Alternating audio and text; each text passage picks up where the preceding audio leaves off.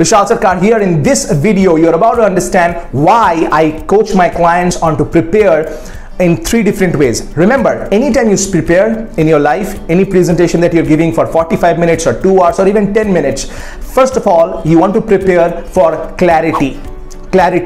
When you take a piece of your presentation and you practice and you prepare verbally, by the way, not just in the mind but verbally practice, it gives you clarity about what demands to be in the presentation and what should be eliminated and omitted from the presentation. So first of all, you do it for clarity. Number 2, you do it for comfort.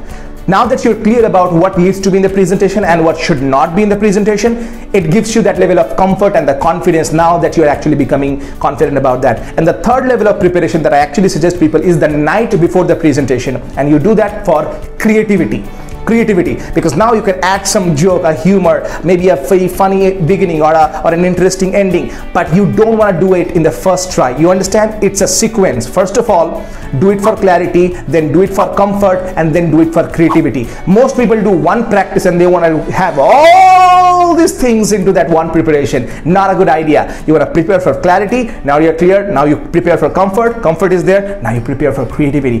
And I can tell you right now, one of our clients, the night before the presentation, he actually did something with creativity thing. I'll tell you later on. One of our clients, Palash, he cracked almost a $10 million deal.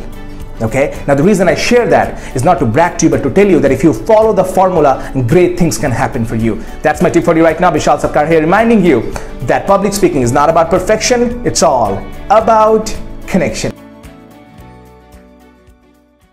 Palash, would you like to share with us one quick win, like what has been a good thing so far in the week? So, in terms of personal level, there was something, there was many list of dreams actually. And after writing all these points, which is probably three-page goals, I feel satisfied. I believe in terms of upgrading my mindset, this is a kind of win for me. Definitely.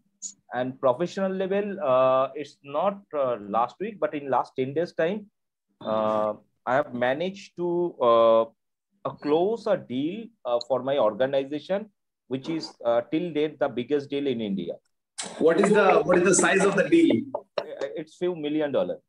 Okay, like less than 10? Around that. Around that. So these are the 2 win for me.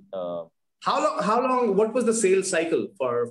No, so for this particular deal, Vishal, because I'm saying this is the biggest deal, and that too this COVID time. So that is why this has been highlighted, globally, because of COVID situation, and obviously in respect of India, the sizing I'm talking about. Yeah.